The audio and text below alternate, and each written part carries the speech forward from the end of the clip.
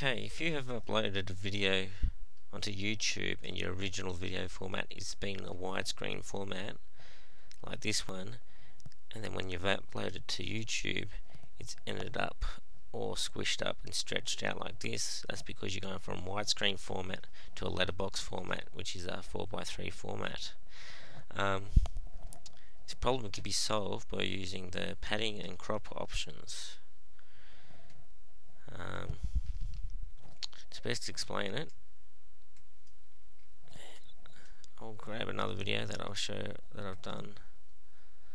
Okay, there. This is a video which I've used the padding option. I've gone, for example, plus 30 on top, and plus 30 on the bottom, and what's that done to this video is actually added on this black area above and below it.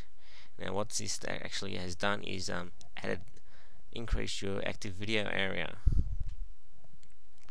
As you can see, it's now quite taller.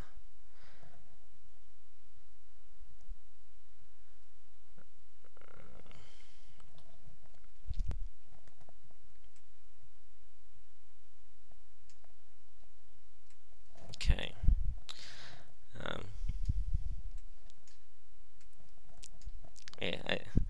This is actually the right way around that I've done. Sorry, I got the videos mixed up. This is see how it's squashed, it's added on, and now it's now taller than it is bloody wider.